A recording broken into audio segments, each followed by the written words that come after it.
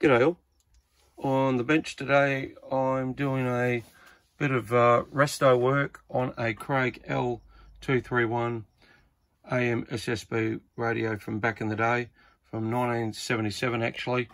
These radios were made in Japan, and what I thought was a Cybernet board is not actually a Cybernet board. Well, if it is, it's news to me, because when I opened up took the covers off the radio, straight away I saw this, which usually the PCB doesn't look like a Cybernet to me. Yeah, there's a few things in here that are telling me that it's not a Cybernet board. We'll go through those shortly. So what I'm doing at the moment, I'm just replacing the electrolytic capacitors, the old ones. You know, like there's a lot of people say you don't need to replace them. If the radio's working, it'll be fine and everything like that. Well, when these radios were designed in the mid-1970s, I doubt very much that the engineers that designed them had any idea that in 2022 the radios would still be used. So there's a lot of components in radios that do fail, because it's like everything else. They're designed to. Nothing lasts forever, especially in electronics. Okay, so what I'm doing at the moment, just going through, I use one of these desoldering stations that are really good. You get them off eBay for about $300 or $250. I think it's about $250. I've had this one for quite a while now. They work really well. I'll just turn it on quickly so you can have a look at it. Really easy to use. So that's the soldering part, and this is the desoldering part of the desoldering station. And yeah, they work really well. I'll turn it off because it's a bit noisy. Yeah, so if you're in electronics, you don't want to use the old hand squeezy desolderer, get one of those. Makes life so much easier. Really easy to use as well. Okay, so when I get a radio, you know, first of all I test it and everything like that. Now this one has been low down on power. I was getting modulation out of it, but no power. So that's usually can be one or two things. Usually, if you've done a transistor, or the audio chip, or actually three things, or it's a cap. So usually you can trace it back. You got a multimeter. Usually you can track it fairly easily to see if it is a transistor.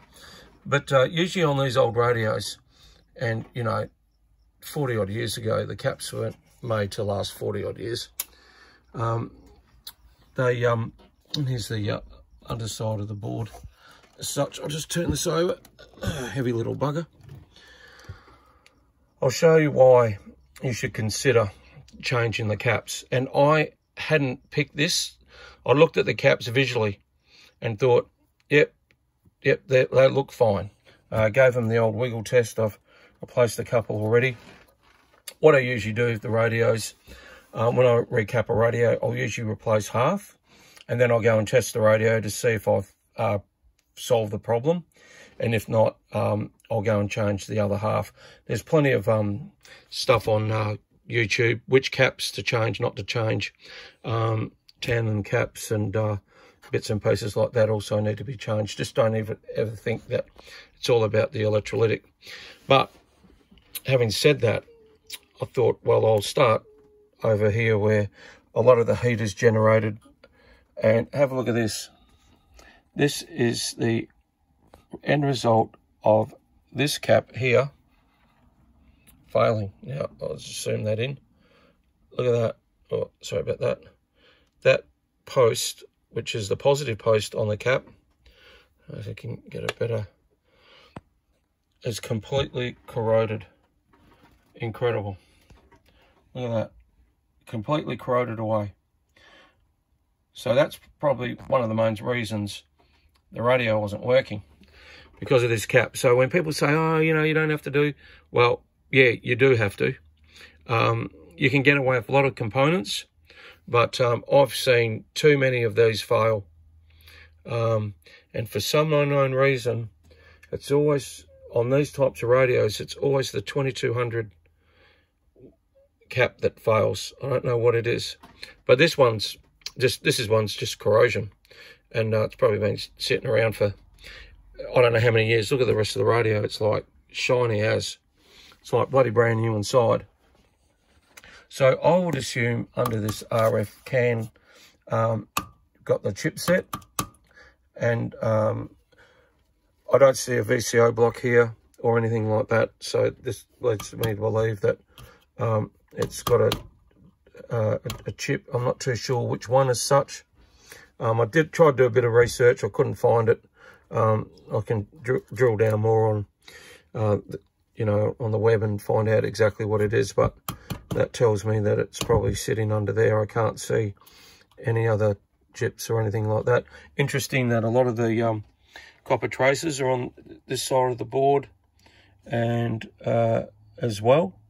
But yeah, have a look at that. So that is trouble with a capital T. Now, one thing you will notice, there is a, let's see what you can use here. Usually I have my little plastic pointers. Let's see if I can get one out quickly. No, I can't. But you can see here, always when you're doing this type of work, never use a screwdriver or anything like that. It's just a bad habit to get into. You never know, one day you might short something out. You can go to JCar or Ultronics and get these little plastic toothpicks, screwdriver pieces and everything like that. Now let's have a look down in here.